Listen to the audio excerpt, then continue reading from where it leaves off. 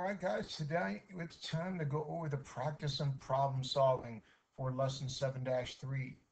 Well, we've got number 7 starting us off. It says the table shows the results of spinning a wheel 80 times. What is the relative frequency of the event spin of the event of spinning a 3?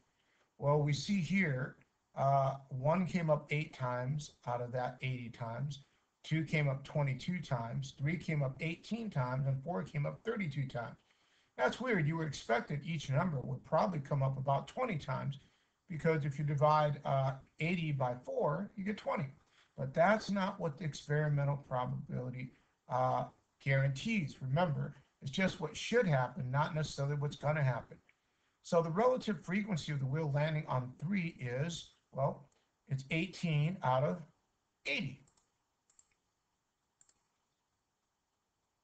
That's the number of times an event occurred, 18 times it landed on 3 out of the total number of trials, and that's 80. 18 divided by 80 is 22.5%. Remember, your calculator is going to say 0.225, but we have to move that decimal over twice to get the percent. Liz flips a coin 50 times. The coin lands heads up 20 times and tails 30 times. Complete each statement. Well, once again, we would expect that the theoretical probability of the coin landing on heads is going to be, 50% of the time. So you would take 50 and divide it by 2, and you would think it'd get 25. So you would think 50% of the time it would land on heads. But based on Liz's results, the experimental probability of the coin landing on heads is, 20 times out of 50, that's 20 divided by 50. And that's going to give you 40%. The theoretical probability is, blank than the experimental. Well, the theoretical would have been 25 times, and the experimental was just 20 times. So the theoretical probability is greater than the experimental probability in this particular experiment. Jess spins a pointer 25 times and finds an experimental probability of the pointer landing on 3 to be 4 out of 25 times, or 16%. The theoretical probability of the spinner landing on 3 is 1 over 4, or 25%. Why might there be a significant difference between the theoretical and experimental probability? Well, more trials are needed. After she conducts more trials, the experimental probability should approach the theoretical probability of Jess's event. In other words, the more time she does it, the more she's going to come closer to that 25%. The table shows the results of a survey of 100 people randomly selected at an airport. Find the experimental probability that a person is going to City E. Well, in City E, it's only 8 times out of 100. So the experimental probability is going to be 8 over 100.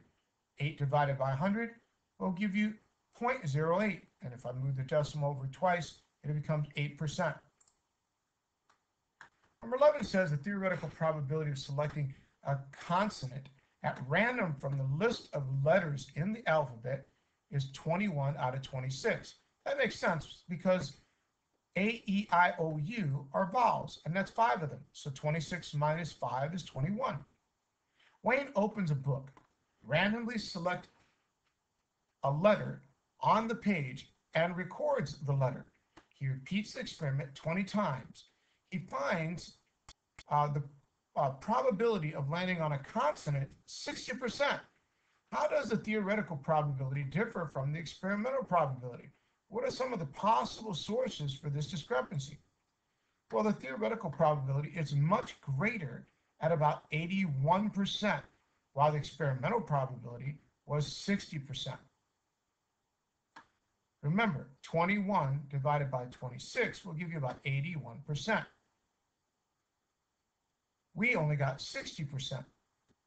The experimental probability may be less because the distribution of letters and words is not random. There are more vowels than consonants on a page. Remember, every word needs a consonant, but not necessarily every word needs, I'm sorry, every word needs vowels in it, but, and that's going to be A, E, I, or U, but every word does not necessarily have all the consonants in it. So in this particular case, we're saying that vowels are going to be picked more than the percentage that we thought. High order thinking. 7 different names are written into sticks and placed into a cup. A stick is chosen 100 times, out of which the name Grace is chosen 23 times. How do the theoretical probability and experimental probability compare? Explain why there is a discrepancy between them, if there is any.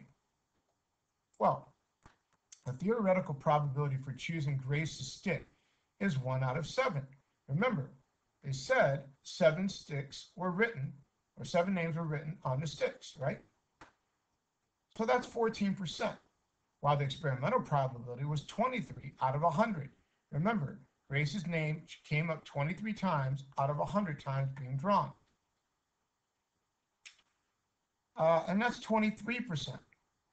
The person choosing sticks may not be mixing the sticks before drawing them from a cup. The selection might not be random if the person can see the names written on each stick. Now remember, if he can see them, he might purposely be picking Grace. Number 13, each of 3 friends flips a coin 36 times. Angel records tail 20 times.